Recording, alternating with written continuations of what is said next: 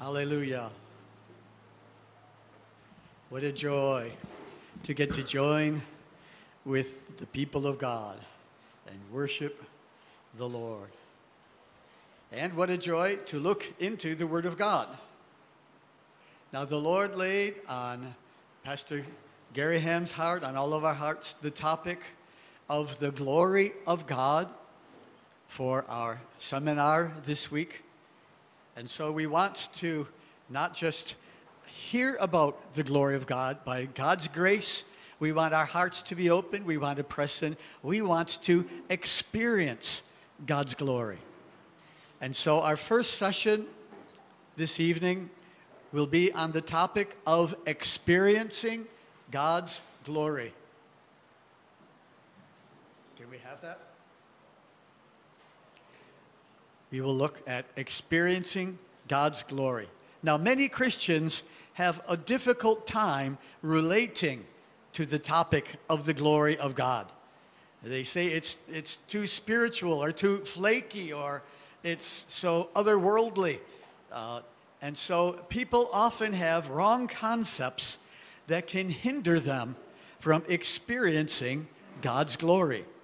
But we want to look, first of all, in the Word of God to tear down some wrong strongholds of wrong thoughts, and then to build up how we truly can experience more and more of the glory of God in our lives. So first, we'll be like Jeremiah, we'll be tearing down a little bit some of our wrong concepts, wrong paradigms, and then after that, we'll seek to build up what is and how available it is to experience God's glory. So the first wrong concept we want to look at is that God's glory is immaterial, inaccessible. It's something we can't experience. Can we have that, please? Okay. God's glory, we can often think is immaterial, or we can't access it. We can't get to it. And so, if it's too spiritual or invisible or impossible to grasp, then people often just say, well, it's not for me. But that is not so. God's glory is more solid, more substantial, is more real than this pulpit that I'm standing behind. God's glory is more substantial, more real. Now, in the Bible, in the Old Testament, the Hebrew word for glory is kavod or kabod. And it means, by interpretation, being weighty or weight.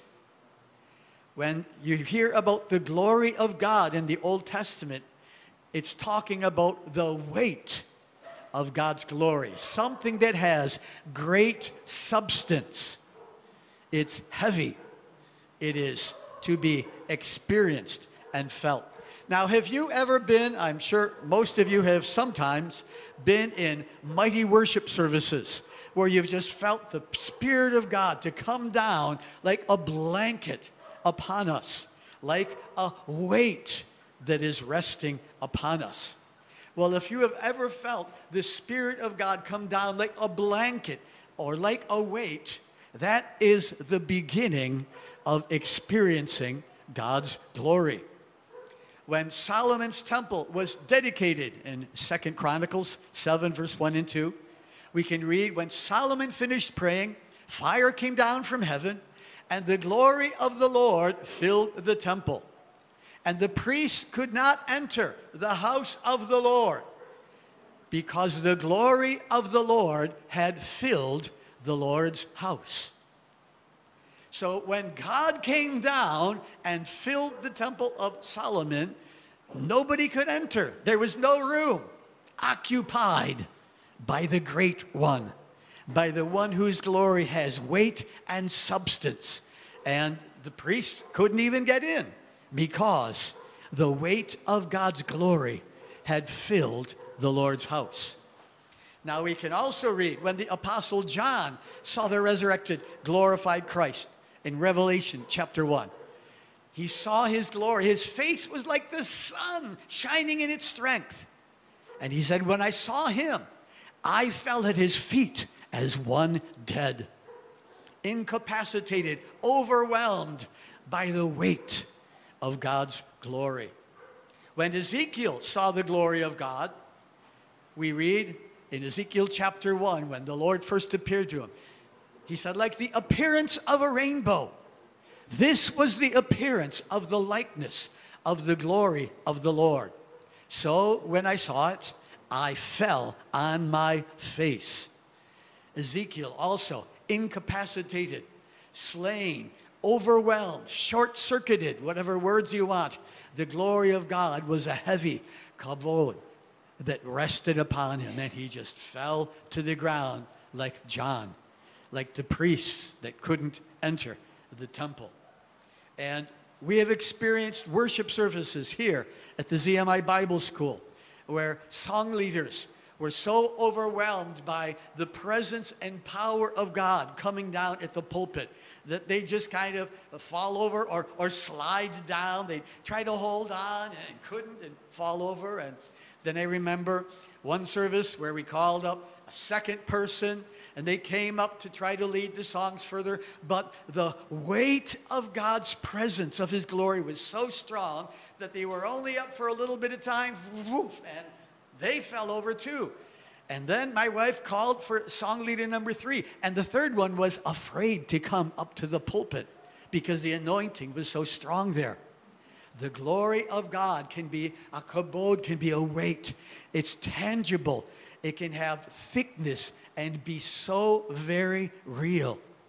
Even just last week at our midweek service here at ZMI, my wife had a vision. And as she was seeing that vision, she came up to the pulpit to try to explain it in a halting manner. But she had so much of the anointing of God's weight upon her that when she left, she asked 2 sisters to come up and help her back to her seat because she was afraid she was just going to fall over before she could get back to her seat. Yes, we want the weight of God's presence to be stronger and stronger and reveal the reality of the glory of God upon us. God's glory isn't immaterial, isn't something you can't feel or touch. It is the weight of God's presence among us.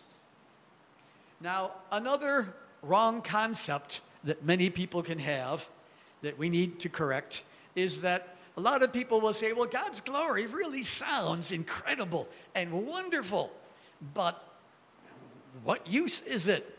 What practical use? How can it come? How can it go?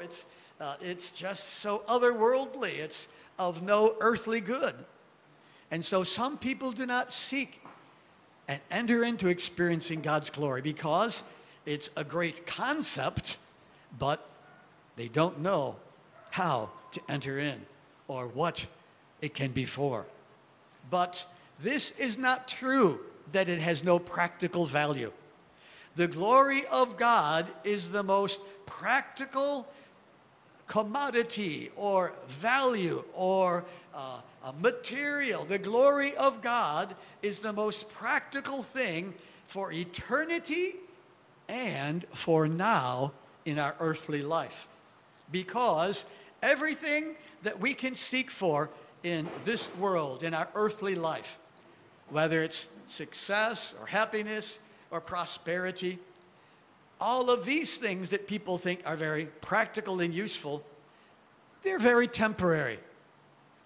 They're here today, they're gone next week or next year or 20 years, 50 years. But the glory of God and what God's glory focuses us for is that which is of glory, of joy, of success, of fulfillment that lasts forever.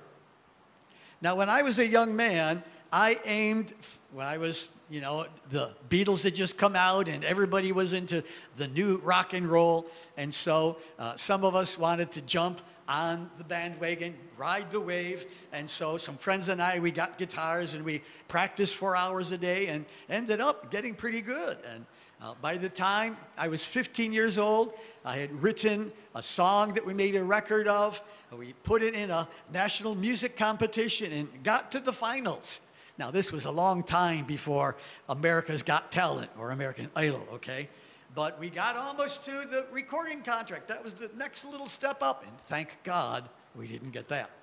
But I was climbing the ladder of success, would play solo performances for up to 8,000 people, and it looked like I had the thrills, the fame, the money, everybody offering drugs and all the things that everybody said was so wonderful and thrilling. And yet, although I experienced as a young man what some people try all their life to get, I found, like Solomon, that in the end, it's all empty. It's all useless. It's just nothing new under the sun. Everything repeats. Everything is just boring in this world. Vanity of vanities. For all of the worldly things we seek for, we might grasp for a day, and it might be gone, like life is only a vapor. But when I became a Christian and started worshiping and praying hours every day, I started to have experiences with God that were so far above what the strongest drugs, what the greatest thrills could offer. And I remember one morning, the Lord showing me his glory, filling the heavens and the earth. A glory that was so pure and powerful and joyful and thrilling. Everything your heart could desire, it is in the glory of the Lord. And experiencing the glory of the Lord changed my life. The cross before me, the world behind me, why turn back to that junk when the glory of the Lord is ahead? Now, scientifically speaking, a compass needle is made by passing a strong electric current through a piece of metal. Okay? If it's iron or a magnetic material, they put it through a strong electric current, and that burst of power instantly transforms and magnetizes that metal or that compass needle so that it will always, its electrons are lined up, it's always going to point north and line up with the Earth's magnetic field because it's been straightened. All the electrons, that burst of power, magnetized it forever. But when our spirits are touched or magnetized or impacted by the glory of God, we are transformed to see how little and insignificant the world is, but we are pointed towards God's highest, from glory to glory, even by the Spirit of the Lord. Now, every worldly joy, every thrill or happiness is weak and unsubstantial compared with experiencing the glory of God. But the opposite is also true. Every suffering and trial in this life is insignificant compared to the glory of God. When Saul of Tarsus was a young man, he sought for worldly glory. He was a rising national leader, going to foreign nations as an ambassador for the high priest, the leader of his nation, power and authority, fame. And yet, when he saw the glory of God shining down from heaven as he was nearing Damascus, glory brighter than the sun, and fell to the ground, seeing the glory of Christ, his life was transformed in a moment. Saul of Tarsus instantly rejected his former pursuits, his former fame. He was ready to throw in his lot with the Christians he had been persecuting and throwing in jail and voting to kill, because he had found something so much higher than the worldly glory he had sought for. That's what he learned when Saul of Tarsus first saw the Lord of glory. But as Saul grew in God and matured and was renamed as the Apostle Paul, we also find that he learned the similar but opposite truth. Not just every worldly glory is insignificant, but every suffering and trial in this life is also insignificant. Is our purpose to just live a peaceful, calm life? Is our purpose just to escape pain or trials? That is an insignificant goal compared to the glory of God. Do we want finances, money, fame, honor, position? That's insignificant.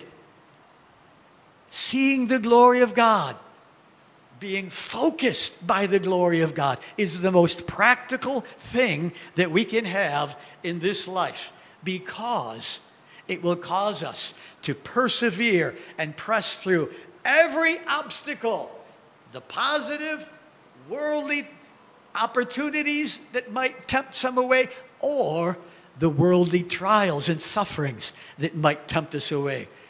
Paul the Apostle said in Romans 8:18, I consider the sufferings of this present time are not worthy to be compared with the glory which shall be revealed in us, in you, Christ, in you, the hope of glory. And so the ultimate success, the ultimate joy, the ultimate goal is the glory of God. When we see it, we're sold out. Nothing else is so worthwhile. Everything else is insignificant. So yes, experiencing God's glory is practical. It focuses us to have a straight direction in life, that we will persevere past everything good and bad in this world to achieve God's purposes and be prepared for more of His eternal glory and joy and reward and success. Yes, the glory of God is very practical and useful for this life, as well as eternity to come. Now, one last wrong concept, number 3 that we'll look at, is a number of Christians, sometimes we think, well, I can't experience God's glory. It's only for super spiritual Christians. You know, Pastor Edwin Abasado, well, he's really spiritual. Pastor Dick Caramba, oh, he's uber spiritual. They're going to see the glory of God. But me, I'm nobody. I can't expect to experience God's glory. Have you ever felt like that? You're not spiritual enough? Well, let's let the Word of God blow away that wrong concept. God's glory is for every Christian. Every Christian will obtain and experience the glory of God to a greater degree or to a lesser degree. Every Christian will enter into the glory of God. And that should be our goal, to press on to the mark of the high call of God in Christ Jesus. Now, Romans 2:23, most of us know the scripture, all have sinned and fallen short of the glory of God. Sin in that verse, hamartia from the Greek, means like an archer shooting an arrow to fall short and miss the target. So our sin causes us to fall short of hitting the center of the target towards achieving our bullseye, our center goal. But what that means is that as we have less and less sin, as God gives us victory over sin, we will not have to continually sin. We will not have to fall short of the goal. And what is the goal? That we enter into the glory of God. That is the goal for our lives, as I'm sure Pastor Gary Ham is going to be explaining more thoroughly in some of his sessions. And so, Hebrews chapter 2 verse 10 tells us God the Father is bringing many sons to glory. That was his purpose from the beginning, that man was to be in his image and likeness. And while sin has damaged that, and we have fallen short of that purpose to be in the image and likeness of God, God is going to fulfill his purpose. He is going to redeem and so purify a people that we will enter into that glory of God in our lives for eternity to come. Now, athletes aim for the higher prizes. If they're in the Olympics, they're aiming for maybe the bronze medal or higher the silver, or they're going for the gold. They really want to achieve, and they're focusing their life, their preparations, their years of practice, going for the gold. But as we run after God, we don't have to settle for bronze or silver or gold or anything this world has to offer. We go for God's glory, to press on to the mark of the high call of God, the glory of God. And so we find that the Bible tells us in the resurrection, we will all radiate God's glory with different brightnesses. And there, if you can see that picture on your cell phone or iPad, there's Christ, but he's so bright and radiant, we can only just see a little outline of his garments. Now, Daniel chapter 12 tells us in the resurrection, it says, those who are wise will shine like the brightness of the heavens, and those who lead many to righteousness will shine like the stars forever and ever. And the Apostle Paul taught in 1 Corinthians 15 that just as there are different levels of natural glory or brightness, with the different stars' brightnesses and with the sun and moon, then he says, so it is in the resurrection, that the saints will shine with different levels of brightness of the glory of God that will be part of our eternal inheritance in God's kingdom. Now, some have had visions and have gone to heaven, and one man asked someone, a glorified Christian in heaven, how come you're shining brighter than the others? And that glorified saint that he understood had been a woman on earth, she said, in our earthly life, we have the opportunity to meet God and get our hearts enlarged. And depending upon how a person seeks God and enlarges the capacity of their heart, more of God's love, more of God's holiness, as we enlarge our capacity for God, when you get to heaven, everyone will be filled to full. But some people will be filled to full, and their heart will only be able to contain a little of God's glory. They'll be full, they'll be fully happy with just that little bit. But other people will have enlarged hearts. And when God fills them with the glory and the love and the power of heaven, yes, they will rejoice so much more. Full and overflowing. But what is the limit? There is no limit in God. It is up to us how much we will prepare and press in. Every Christian will obtain the glory of God. So why not start entering in now? Why not seeking for more now? Why not experience more now and be enlarged and get more and more ready for eternity that is to come?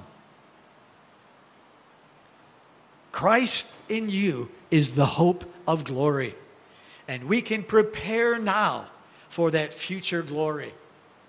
So we want to learn to experience God's glory. Even tonight, even this week, even this month, this year, pressing in and finding out how we can experience more and more of his glory. Now, after we've torn down these wrong ideas that only the real spiritual Christians can experience God's glory, and after we see that these things are not correct thinking, let's now build scripturally how we can experience God's glory. God, of course, we already mentioned, can reveal his glory as a weight, as a kabod, something that's thick and manifested to us and real. God can also visibly reveal his glory. We know that many times in the Bible, when the glory of the Lord would appear, it would manifest itself in some visible form of light.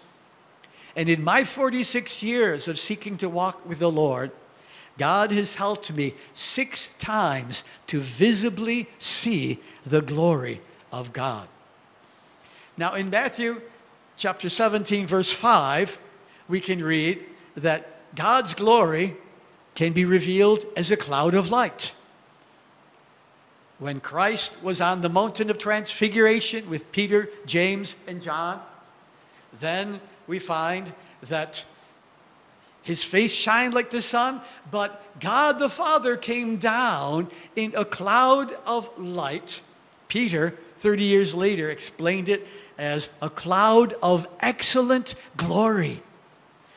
When not only Jesus shined the glory of God as light, but a cloud came down upon them.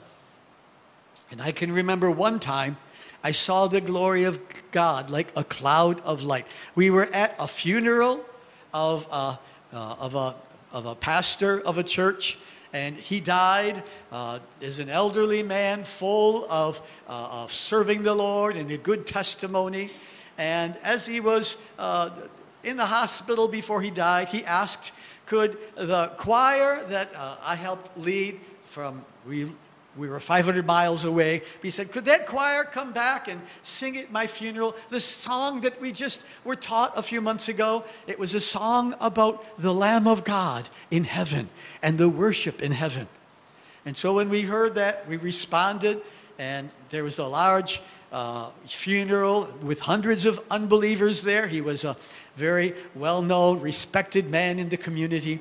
And at the proper time, we sang this song. It was his favorite song his last months on earth as he was getting ready for heaven. And I beheld and I heard the voice of many angels round about the throne and the beast and the elders. And it went on showing the worship of the Lamb. And as we sang that song, waves of the anointing started to flow through our music as we were playing our instruments. And then a number of us saw a cloud stirring and moving above this large auditorium, and the glory of God was there. When the glory of God came, many people wept their way to God, and many other people jumped out of their seats, stuck their fingers in their ears, and ran out screaming. Because for the wicked, that revelation of God's glory was not joyful, but torture for the unprepared. But God separated those whose hearts were looking towards heaven from those who were not. And God did a work of power. The last testimony of this man of God that he left behind at his funeral. Now, God's glory also sometimes can be like lightning. That was experienced by Ezekiel. And Moses up on Mount Sinai saw the Lord come down like fire and like lightning.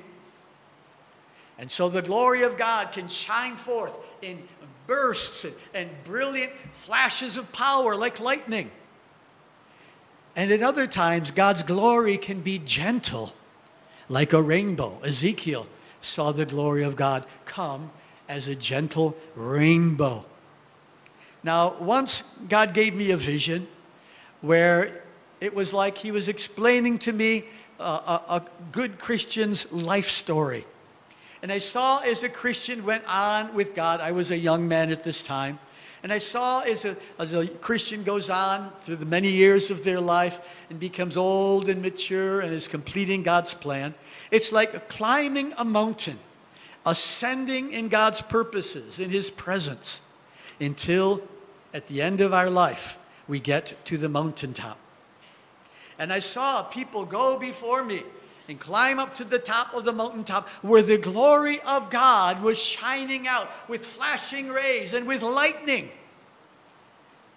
And as the glory of God shot out, and a person would stand there and present themselves before God, when that lightning hit him, instantly his body fell over and his spirit was caught up instantly to heaven, transformed, desiring and running after God, flashed up to heaven in that lightning bolt of God's glory. And I saw another come, and happened again, and another that came. And then, in this vision, it was my turn to climb this mountain. And I looked at this flashing glory on the mountaintop from a distance. And I thought in my heart, if I see the power of God's glory, my earthly life will be over.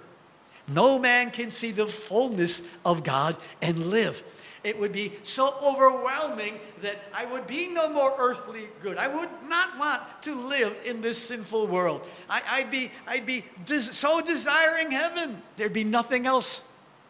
And so I thought, do I want to see the powerful glory of God and it ends my life on earth?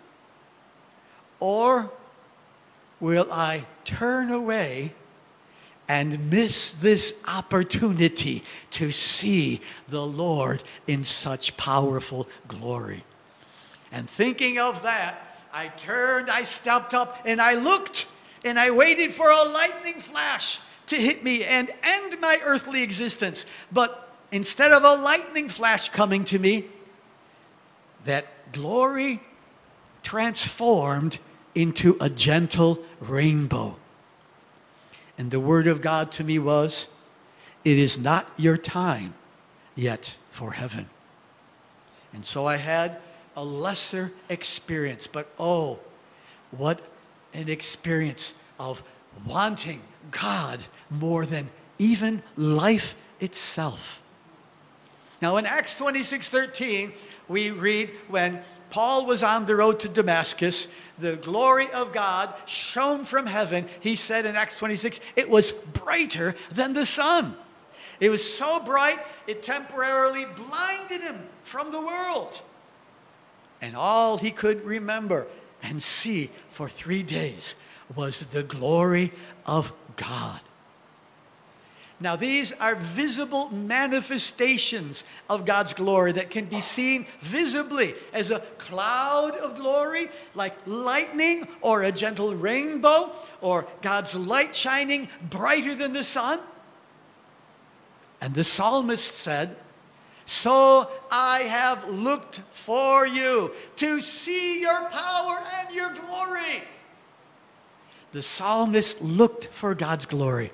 And if we seek, if we ask, if we knock, we will obtain what we press into God for. And so God's glory at times can be visibly seen. Hallelujah. But there are many other ways that we can also have glimpses of God's glory. Through our lives, through our actions, we can experience God's glory. And so we have an example in the life of Christ when he performed his miracles and turned the water into wine at Cana. When he performed this miracle, the Bible says, this beginning of signs Jesus did in Cana of Galilee and manifested his glory. When he did this miracle, it released a revelation of God's glory to his disciples, to the ones who knew what happened. It was water. Jesus blessed it. It became wine. It was a miracle.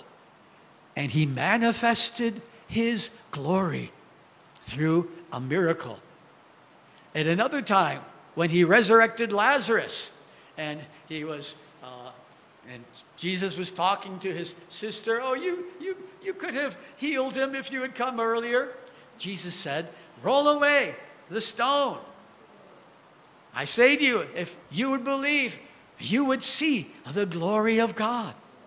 And so when Jesus said, Lazarus, come forth, and Lazarus came out, still wrapped up in the grave clothes, that was a revelation of the glory of God to the people who saw that miracle. How many of you have ever seen a miracle? Have you seen a miracle? Maybe not someone raised from the dead. A miraculous healing? A miraculous answer to prayer?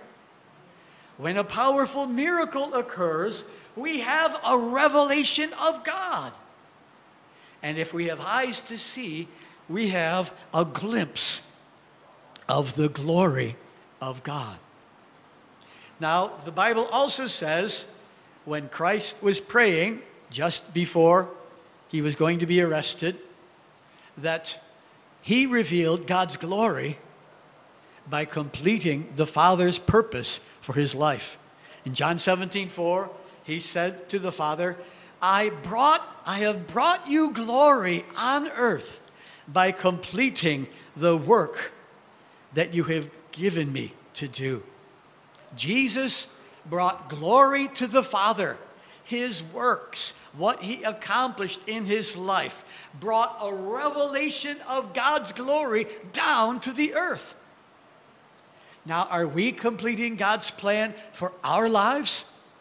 If we are letting the Spirit of God work through our life, if the Word of God is working with power, if we see an answer to prayer, if we see a healing, if we see something of the goodness and power of God, and if we finish God's purposes, if we know we're on track accomplishing God's work, we are revealing God's glory on earth to all those who see your life pressing on toward the mark of glory upon glory that you are called to.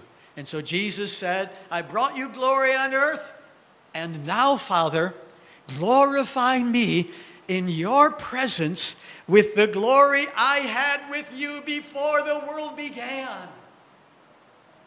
Jesus was going to die and go to heaven. And what was his longing? Father, I brought you glory here on earth. Now it's time for me to go back to heaven. Let me again enter back into the glory I had with you from before when we created the universe. Because even before creation, there was God the Father giving his love and his approval, his glory to the Son. This is my Son in whom I am well pleased. And Jesus the Son giving the love and the honor and the glory back to the Father by the Spirit. The Trinity of God always living in the glory of God that Jesus left to come here to earth so that we can get a glimpse of the Father's glory, that we can get a glimpse of the communion we can have with Christ and with the Father, the communion and the union that we also can begin to experience as we follow God and accomplish his purposes for our lives. Now, often we experience God's glory in simple, practical things of life. If we have eyes to see, God's glory is there. And so when we worship, there are times people will know they're experiencing God's glory. Maybe the weight of God's presence, or we see even light appearing, or God is opening our spiritual eyes as we're singing a song about Christ. We see his majesty and his power in a new glorious way. God is opening the eyes of our understanding that we will see his glory. And so the psalmist said that he looked for God in the sanctuary. When he went in to worship, to pray, he went in and sought to see God's glory there in the house of God. Do you seek to find God's glory? to experience His presence, to have more and more of God in your life as we go to church. We don't just go to church that it's boring. We don't now, during, pandemic, just turn on our internet and just say, well, this is boring, but I'll survive one more message. No, we want to go hungry and thirsty. There's so much more of God. We want to see His power and His glory. It can be seen at times when we meet with God in the house of God. Now, another time that God's glory can be revealed in our lives is when we are persecuted. Peter wrote that if you are reproached for the name of God, you are blessed, for the Spirit of glory and of God rests on you. So if someone laughs at you or mocks you for the name of Christ, you just smile and just say in your heart, glory, thank you, Lord. Yes, let me see the privilege of being with Christ, the fellowship of His sufferings, and the glory of His power. Now we have the story in the book of Acts that when Stephen was brought before the Supreme Court of the Jews, accused of blasphemy, the first thing we read before he began his speech, his sermon, his defense, it says, everyone in the council looked and saw his face as the face of an angel.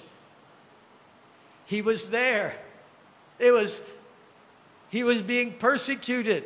He was being tried. Maybe he would die like his Lord. He had an opportunity to witness of the glorified Christ. And they saw his face shining with glory like the face of an angel. And after he rebuked them at the end of his message for their hardness of heart, he looked up to heaven and he said, I see the heavens open and the Son of Man at the right hand of God. And as he had an open heavens, they, it says, shut their ears and they drove him out and they took him outside the city and began to stone him.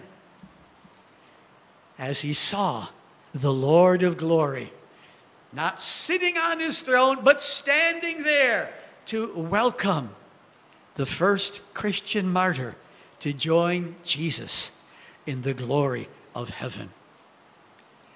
There is a revelation of God that can be released when we are persecuted. And the greater the persecution, the greater the glory of God. There was a man once being tortured, his arms being pulled out of their sockets, shoulders being pulled out, tortured in every unimaginable way. And the torturer said, isn't this painful? Aren't you crying out? Don't you want us to stop? And he said, when it began, it was painful. But then the angel came and started to pour something upon my tongue. And I just feel so wonderful. This can just continue forever. Because the glory of God was so much more weighty and powerful and wonderful than his persecution. There were a number of times recorded back in the centuries when the Roman Empire was martyring Christians. When the Roman soldiers would gather Christians and then would start to kill them according to the emperor's decree. And as they're killing the Christians are worshiping God and they're so full of God and they're just saying, one swing of the sword and I'll be in the glory of God. And there were a number of times when Roman centurions, even the ones killing the Christians, saw the joy and the glory of God on them. And after they were killed, or one or two were killed, then the soldier would throw down his weapon and would go over and stand with the Christians and say, they have something beyond what I have ever sought or experienced. I take a stand with the Christians. Kill me too! And then the Roman soldier was killed as a Christian to go and experience that same glory of God that he saw on those departing Christians. That happened many times. And so when we're persecuted, that can be a time for the glory of God to be seen. Now, another way that we can see God's glory is when we consider the greatness of his creation. We all know this scripture, the heavens declare the glory of God. And so when we see the greatness of the galaxies, of the Milky Way, of the countless stars, when we see pictures of the universe, we get a greater glimpse of the greatness, of the glory, of the beauty of our God. And so I love to look at pictures from the Hubble telescope up in outer space, showing the most distant things. And here is one picture it took that scientists named the pillars of creation. And another picture that they named the hand of God, like a blue hand casting out fire. Another picture taken of a nebulae in outer space. Well, you can guess. They named that one the Eye of God. And searching the internet, I never found a name for this one. But my name, if I could name it, is the anointing horn pouring out the anointing oil. Okay? That would be my name if you know, but they won't ever take my name. But that's what I see, okay? The heavens declaring the glory of God. Here is a nebulae. It's an enormous cloud of gas and dust. And astronomers and scientists say it is the birthing grounds, it is the nursery for the formation of stars. And so this nebula, or this nursery, they call the Carina Nebula, where from the dust will be formed countless stars. Now, if you've ever seen a nursery on Earth, when my first child was born, my wife and I had prepared a separate little room, and she had a little nursery with the crib. Oh, so cute. The room was maybe 3 meters wide. But this nursery that God made is millions of kilometers wide and long and high. God does things a little different and better than we do. And we can, have a baby. He can create the stars and the galaxies. So the heavens declare the glory of God. Look up or get on the internet. Google in Hubble telescope and see some of the wonderful things that can be seen in modern technology. Now, another way that we can see God's glory, or not see it, but experience it, is when we fast.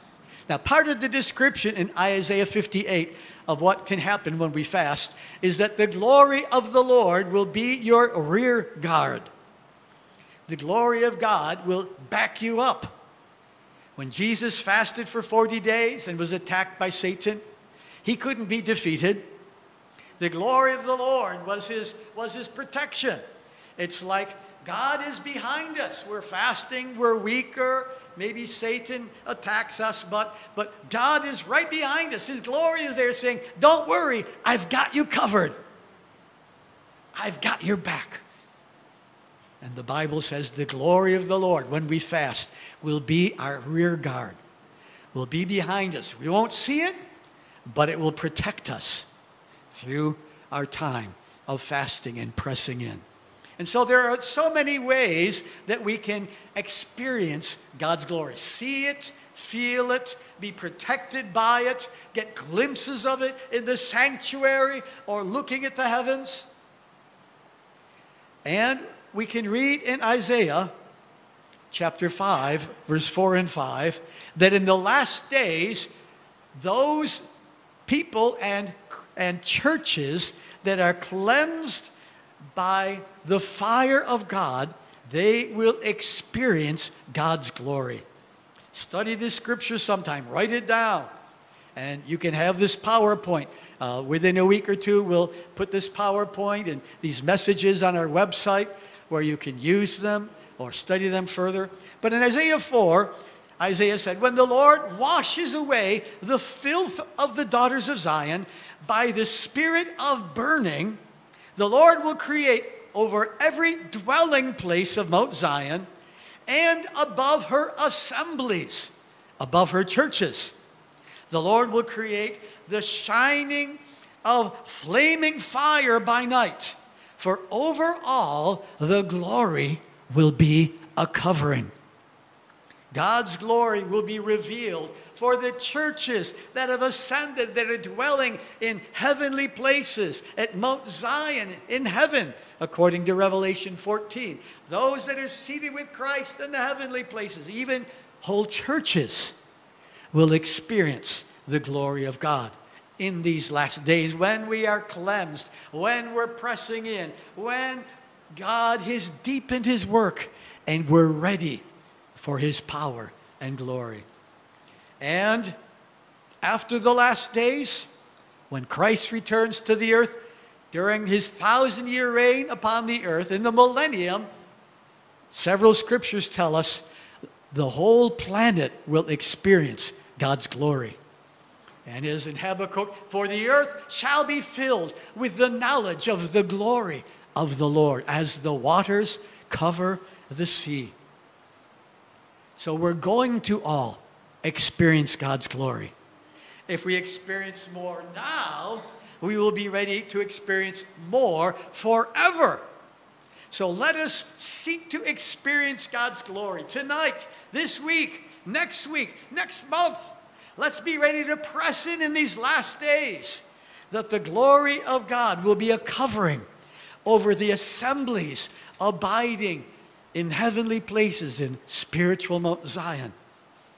Let us press in and be ready that we won't just obtain a 30-fold or 60-fold inheritance in God, but we want 100-fold. We don't just want the bronze or the silver. We want the glory of God for our lives. And as Jude ends by saying, now to him who is able to keep you from stumbling and to present you faultless before the presence of his glory with exceeding joy. God is able to present you faultless before the presence of his glory. He is going to accomplish his purposes that he purposed from the creation of the world. Not just Jesus, these sons of God, but the sons and daughters of God shall enter into the glory of God. Let's not wait. Let's not delay. Let's not get a little portion when God offers us more and more. Let's use these next few days to really seek to meet God and experience his glory and be prepared for so much more. Hallelujah! Amen. Amen. So this is just a first short session we're having these next 3 days, but I trust it will help encourage you to press in. Let's experience God's glory.